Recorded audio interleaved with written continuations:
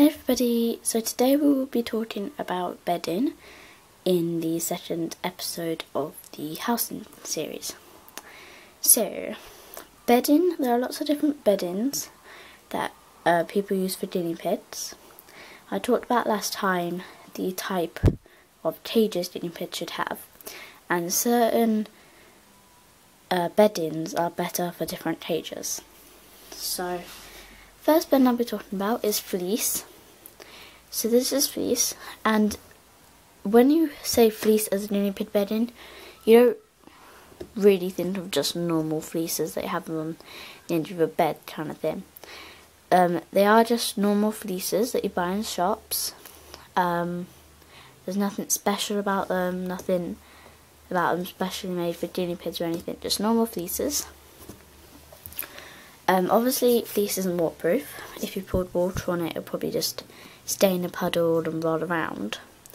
So to make fleece waterproof to use as a bedding, you need to wash it in a certain way. So to wash a fleece quickly, you need to wash on a 30 to 40 degree wash with mild detergent and no fabric softener.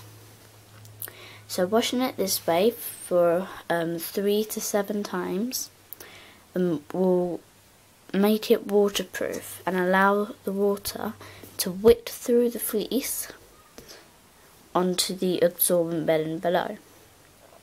So when you're using fleece, what you need to do is you need to go out and you need to buy the fleece. You can have it specially cut there if you want to have it cut to your cage size, or you can cut it at home. The thing about cutting is that it might be frayed, so you might need to get someone who can properly cut it with proper stuff, I don't know. So once you've got your fleece cut to size, you then need to wash it, like I said. You need to wash it a few times for it to work, because if you only wash it once, it won't really wick properly. So the fleece I use is a black paw print fleece, and what I've done is I've put the fleece and I use these clothes pegs to hold it up the sides of the turrets, because I didn't want to cut it in case it was frayed.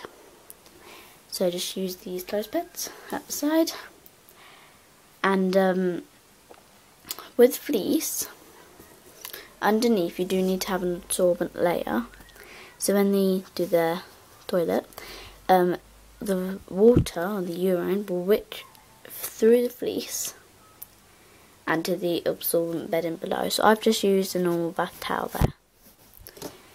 So you need to wash fleece regularly, around 2 times a week, otherwise it will start to smell, obviously. Now the nice thing with using fleece is that it's obviously very soft. So it's nice and soft on their feet. Excuse all the mess. And it's nice and soft on their feet. It also looks good, so you can blend, make it match with any room design you have, and make it fit into the room. The only thing about fleece is that when you're washing, you can sometimes get quite a lot of hair in your washing machine, and you need to hoover that up after, otherwise you can clog up your washing machine, because you do need to wash with the machine. I don't think you can hand wash. A lot of people use vinegar, water, when they're washing their fleeces, but that's up to you. I personally have never used it. So when you have fleece, you need to have a CNC cage, because fleece won't really work in a small pet store cage, which isn't a good cage anyway.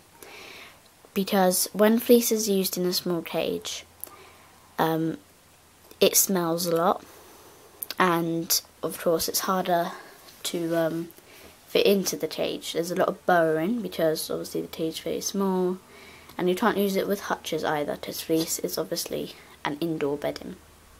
So it does only really suit CNC cages, unfortunately. But CNC cages are the best cages to have anyway. So now fleece, there are a few downsides to fleece. One of them is the brushing. So there are different ways that you can use fleece. You can use fleece like I do, using the fleece blanket and then the towels. But quite a lot of people now use cage liners or fleece flippers. And basically a fleece flipper is like a pillowcase sort of thing. And inside it has a folded towel. A folded towel and then a bit of chloroplast to give it strength. And then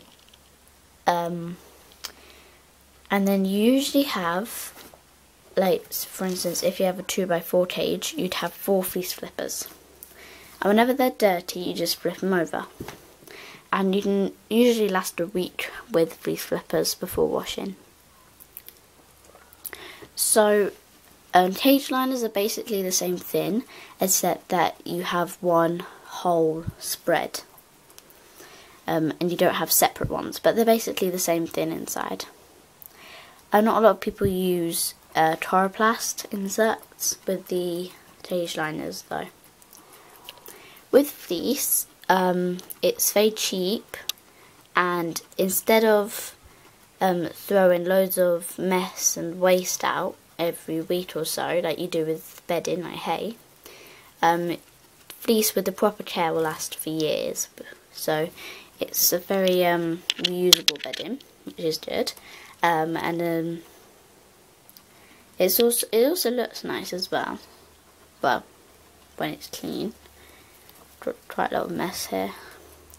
We need to clean your cage out, don't we? Yes, we do. Ow! I don't have veg. You want your veg, don't you? So, with fleece, I tend to find it really nice to use because it's soft.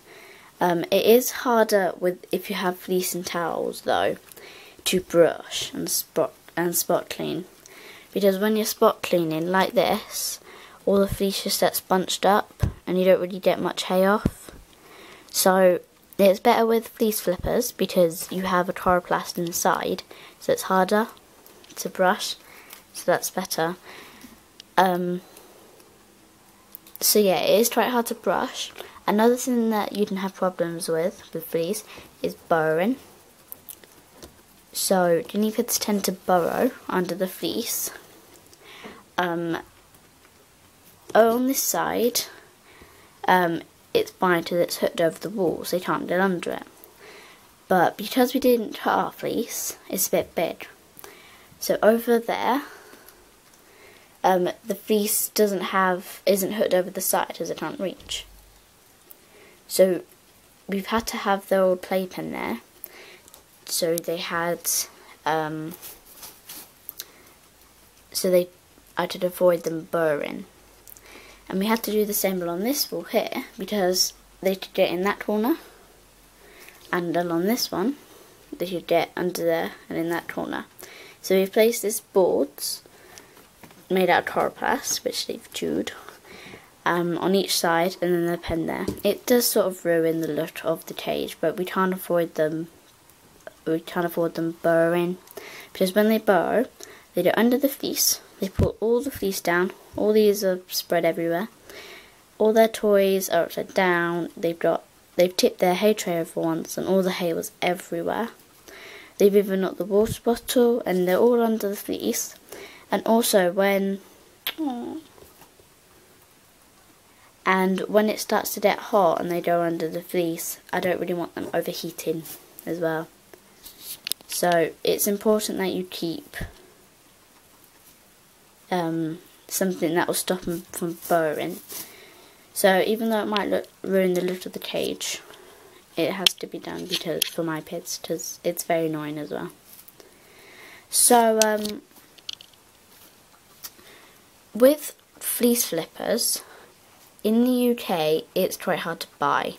I haven't actually seen any fleece flippers to buy in the UK. So you might have to make some yourself. Basically it is like a pillowcase of fleece. So you've got the fleece on the outside, inside you've got a folded towel, and inside the towel you've got chloroplast. And on the open end of the pillowcase you've got like an extra bit of fabric to tuck under. And because it's harder with the chloroplast in it, they don't really borrow that much. So for fleece, it depends if you have a lot of time to clean it and you don't mind hairs and cleaning and spot cleaning twice a day, you know, that sort of stuff, then it's a really good bedding to use. Guinea pigs love the softness of it, as you can see there. So yeah. Plus, with fleece, you can have toesies, fleece toesies. Hello. So fleece toesies only really go with fleece, because if you have hay bedding, then hay will just get stuck to the side, and same with wood chips as well, and it's not really suitable. Put that in. You know what I'm doing? I'm doing? No? Okay. So you can only use fleece toesies with fleece bedding, and guinea pigs love to sleep and relax in fleece toesies, don't you?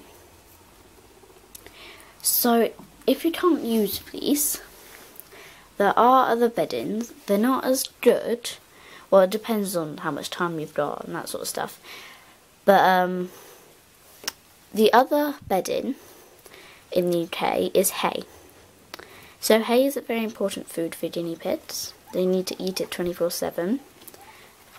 So having hay means that you put sheets of newspaper down on the cage bottom. Hello. Hello. Aww. You didn't like that, did you?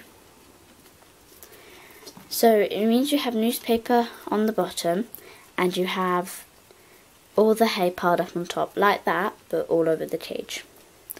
So with that kind of bedding, your guinea pigs are weeing on the hay and pooping and all that sort of stuff.